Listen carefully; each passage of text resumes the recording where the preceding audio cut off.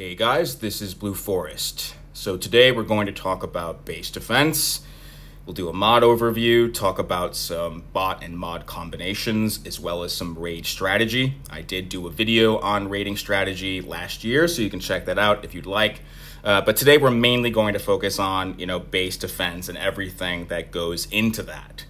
And so first off, I'm sure you've heard this before, but I do want to reiterate that the vast majority of your base defenses are not going to be successful, and that's fine. It's not a problem, okay? Because there are a limited number of things you can do in order to make your base more challenging and more difficult, right? There's no magic sort of formula to make your base really hard. There's always going to be good and experienced players who will have no problem getting through your base. And quite frankly, you don't even have to be a very good player to get through most bases because you're only fighting 5 bots per raid. The mods are very predictable because we already know what they are. So as long as you're bringing the right kind of team and your bots are strong enough, you're generally not going to have a hard time getting through a base. And so occasionally you'll have a successful base defense and that will feel good. But for the most part, they're not going to be successful, and that's totally fine. Okay, so you want to primarily think of your base as a gold generating mechanism. 4-star bots will generate between 1 and 2,000 in gold every 6 hours. 5-star bots, when we get them, will generate more. And so you want to put as many 4-stars on your base for now as you can to generate more gold. And of course, you want to use all of the gold generating relics that you have, like the Star Saber, the Cloaking Field if you have that. And then once we get the Hound relics back, all of those together will significantly increase the amount of gold you get both from base and from other game modes, okay? And so the point is not to worry too much about your base, right? It's just not possible to make your base super hard for most people, okay? With that said, there are some things you can do to make your base a little more challenging, and there are 2 reasons why raids could end up being a little bit more difficult than they were in the old game, especially once we have, ranked up 5 stars and everything. The first is that mods, particularly 3-star mods, we'll talk about 4 stars, are just very easy to get now. They're faster in terms of being able to dupe them in order to be able to rank them up. Super easy to do. And since you can dupe them really easily and get them to high sig, that can have a little bit of an impact because some of the more offensive mods at high sig can do a lot of damage. The other more important reason why raids could end up being a little bit more difficult than before is because we now have significantly more access to bot sigs, right? In the old game, 5-star sigs were almost impossible to come by, and even 4-star sigs were very slow going. It would take very long to get a 4-star bot and certainly a 5-star bot up to high sig. That is not the case anymore. I think this is one of the best changes that has happened between the old and new versions of the game. We're now getting tons and tons of sigs, right? And that's true for both 4 and 5-star bots, right? I already have more than 99 5-star sigs. They're already starting to expire. I'm sure that's true for many people. And so that means that you can now get a lot of your bots up to high sig much more quickly than you used to. And so as a result of that, if you put the right kinds of bots on your base that have very strong offensive sigs at high level, that will serve to make your base a little bit more challenging. Again, most good players are going to be able to get through it no problem, but it is a little bit of a difference, and I think that's a good thing. Raids were always very boring and repetitive in the old game because they were just always so easy. So anything that can happen to make them a little more challenging, I think, is a good thing. And so we should start off by talking about mods, and we're going to focus on 3-star mods because of the fact that, for the time being anyway, 4-star mods, you cannot easily rank up beyond rank 2. It is incredibly difficult to go beyond that, and that is simply because we don't have tier 4 sparks in the store. They only go up to T3. And you need several T4 sparks to fully rank up a 4-star mod. And the thing is there is one way to go about getting 4-star, T4 sparks, but it is ridiculously time consuming, right? You can only do that by selling T3 sparks. So I have an offense spark here. I could sell it for 60 essence. The problem, though, is that it requires 10,000 essence to form a T4 spark, which means you would have to sell over 160 of these T3 sparks to form a T4 spark, and that's only one, okay? That means that you would have to do a preposterous, insane amount of raiding just to generate a single T4 spark. I mean, just an insane amount of raiding. I don't have that kind of time on my hands. I'm pretty sure most people don't. It's just totally inefficient. It's impractical. You know, if you really love raiding, go ahead and try. But it's just ridiculous, right? It's better, in my view, for sure, to simply wait until they add T4 sparks to the store, if they do, right? In the old game, it also was not possible at all, actually, to fully rank up 4-star mods. Hopefully, we'll be able to this time. But for the time being, I would suggest that most people focus on 3-star mods because they're very easy to dupe, right? You can buy them for about 11,000 raid chips, and you can get their 6 high pretty quickly, and the resources you need are much more available and easy to get. And the thing is that 3-star mods are going to be nearly as effective as 4-star mods, especially at high rank. They have the same abilities, they have the same SIGs, so I would highly recommend that you focus on 3-star mods first. Okay? Now, I'm not going to go through all of them in detail, but I do just want to highlight some things. First of all, it is generally best to focus on mods that are more offensive in nature, or at least that have some sort of offensive ability. Okay? The 3 that I don't really recommend people really bother with much are the Paralyzer, the Repair module, and the Security module. Especially Security and Repair. Paralyzer's okay, but Security and Repair are very defensive and they provide very minimal benefit for your bots. I would focus on others that are much more focused on damage.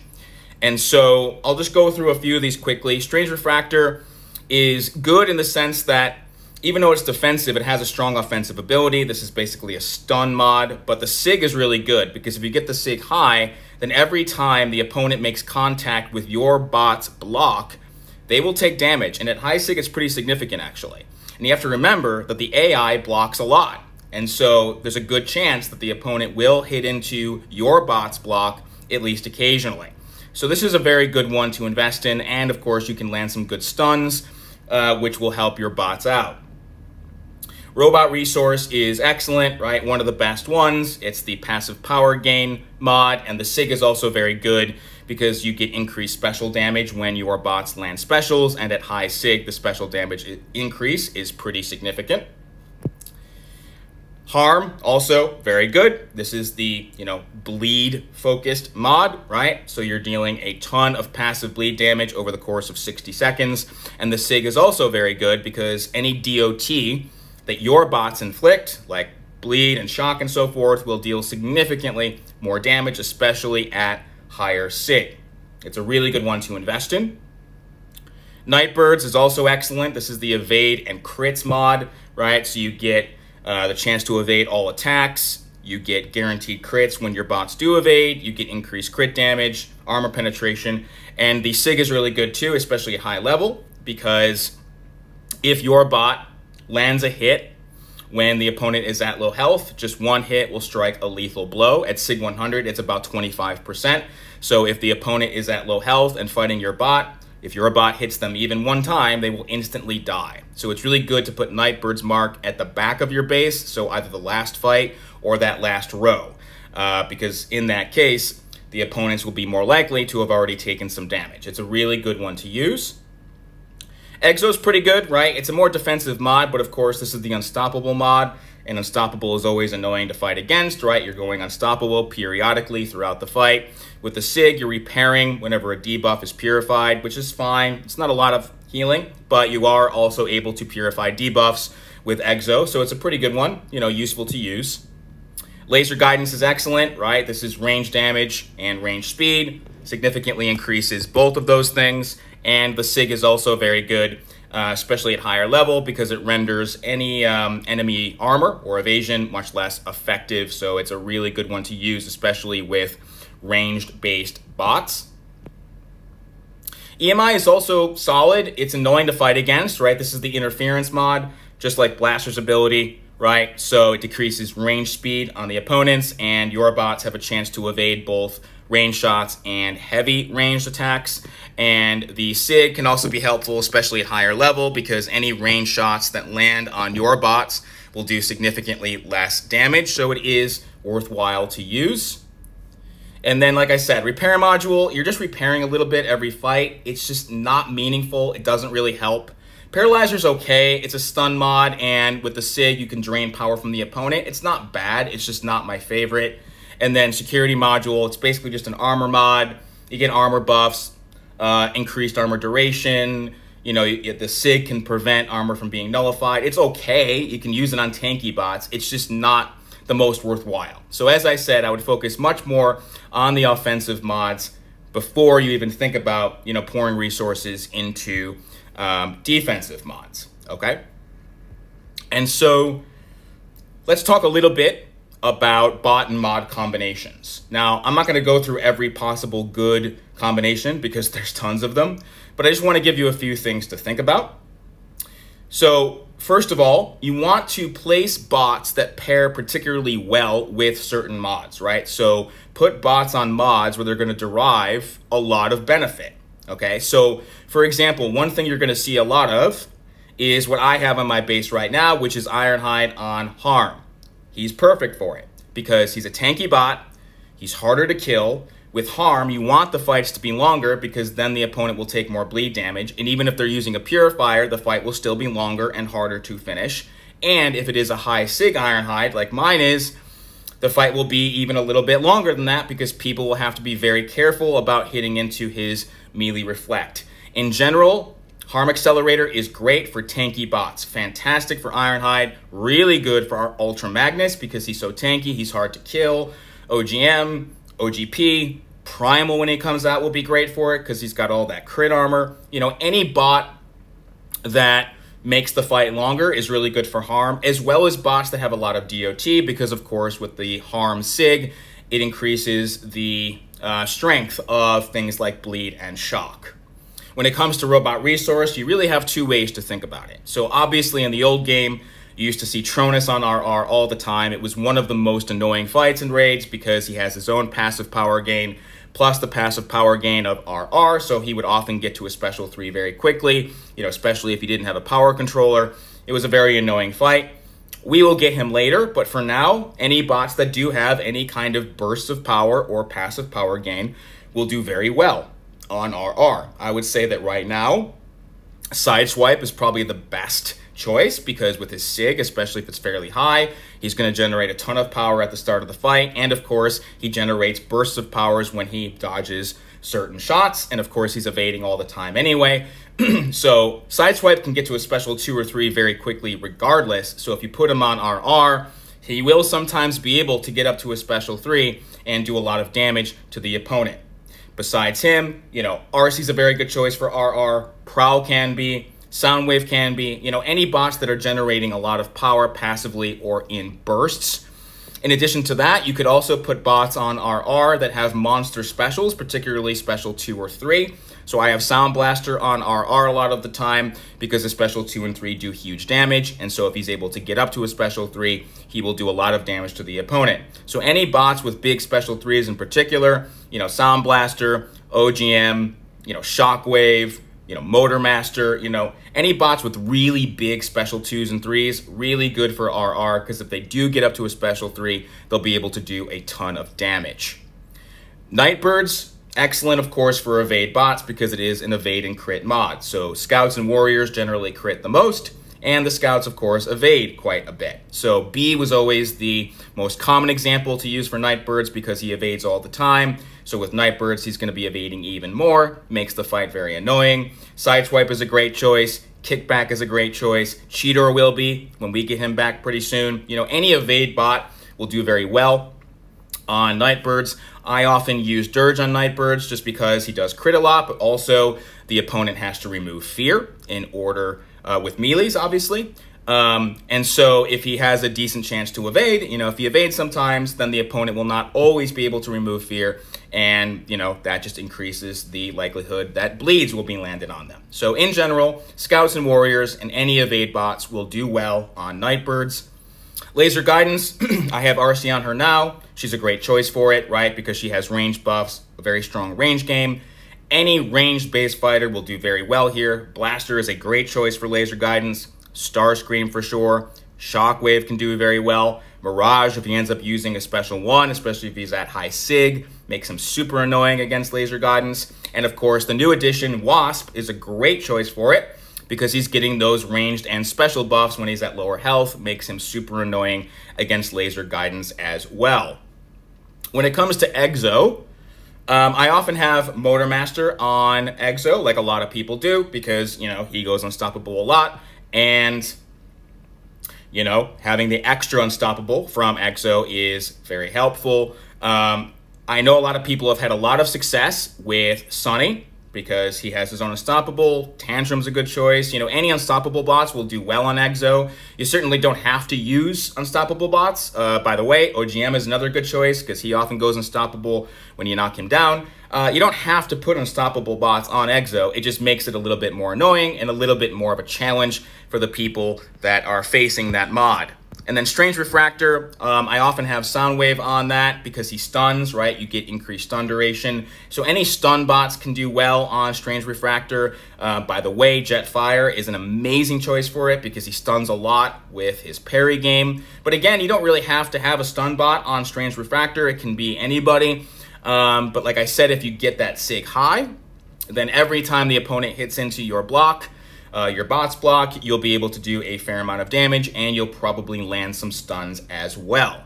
And so, like I said, with the other ones, you know, security module, if you're going to use it, put a tanky bot on it, like a Primal or an Ultra Magnus. Repair module, you know, Scorp would be good, Ratchet would be good, you know, healing bots. And by the way, I'm actually looking at them right now. I did forget to mention that Wheeljack, of course, is great for harm, especially if you are using Nano Repair, right? Nano is very frequently used on bases. You see a lot of Wheeljacks on harm for good reason, because if the opponent does not have a DOT bot to break through Wheeljack's shield, then they have to wait for his shields to go down, and by that time, they've already taken quite a lot of bleed damage. And then Paralyzer, like I said, it's decent. It stuns, and you can drain power.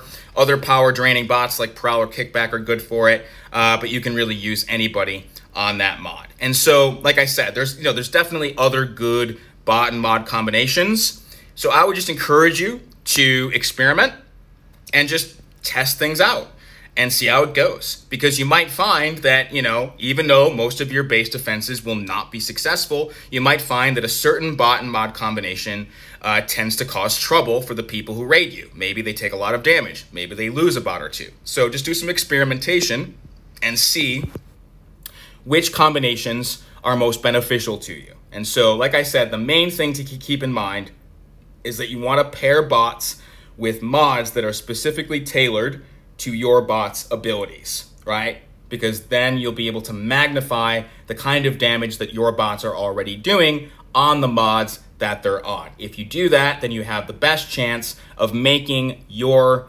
base a little bit more difficult and just, you know, have a better chance of having a successful base defense every now and then, okay? And so I think it's time to talk about raid strategy a little bit because it does parallel with base defense. I'm not going to go through all of it in detail. I have done another video on it, but I just want to mention a couple of things about your own raiding strategy when you are raiding, okay? First of all, if you don't want to be raided that much, then don't raid that much yourself. Raiding is about acquiring resources. That's it. So in other words, don't hoard raid chips. There is no reason to do that. It is utterly pointless. Like, just don't do it.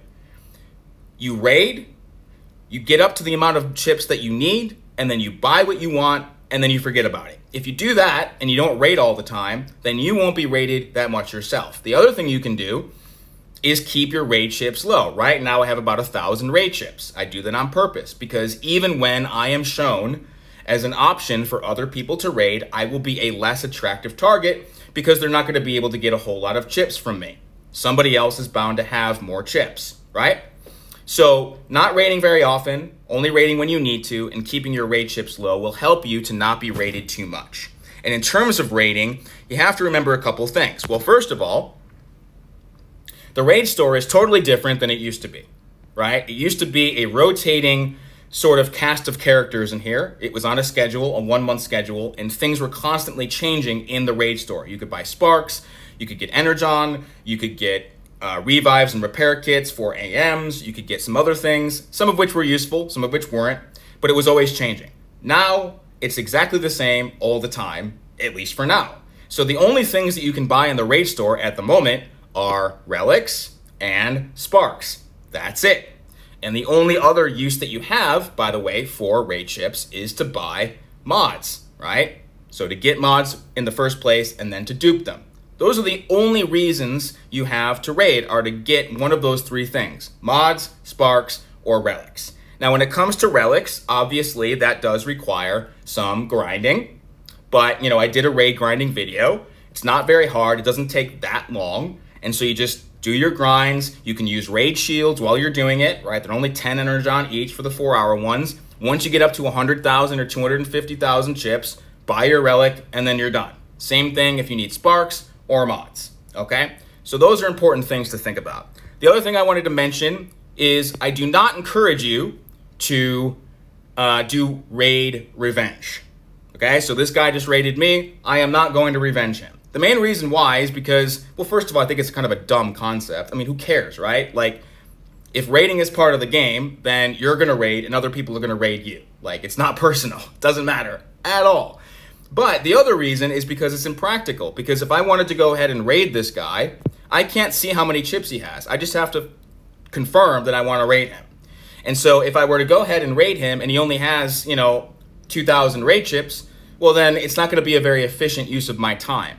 Because you always want to maximize the amount of chips that you get. That's why you're raiding. So don't bother with raid revenge. It's a dumb concept. Just do raids normally and maximize the number of raid chips that you can actually get, okay? And so I would stay away from that for sure. I would stay away from raid revenges. Like I said, only raid when you actually need to raid. And then in terms of when you're raiding, it is a good idea, of course, to have an appropriate team. Now, the good thing is there's really only a couple kind of bots that you really need. And even those you don't absolutely need. They're just helpful. So number one, have a power controller on your raid team, right? You need somebody to handle RR more easily. So clearly, a bot like Prowl, bot like Kickback, Wheeljack can help, Soundwave can help. Any bots with power control are going to do very well for RR. If you don't have a power controller, you can still get through it. There's just more of a risk that the opponent's going to get up to a special 3 and you're going to take a ton of damage. But having a power controller for RR is probably most important. Second, having a purifier is excellent for harm, right? Because otherwise you're going to take a ton of bleed damage. Now, obviously, purification options are limited at the moment. Grim is kind of the only all-purpose purifier we have.